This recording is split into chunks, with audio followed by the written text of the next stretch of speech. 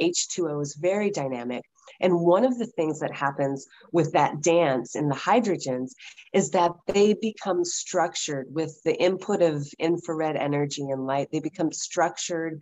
Those hydrogens become tightly bound in a lattice formation. It looks like a honeycomb, right? Those bees know everything.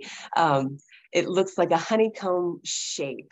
And this structured water has the ability to trap information, energetic information, electronic information, information from protons, photons of light, phonons of sound.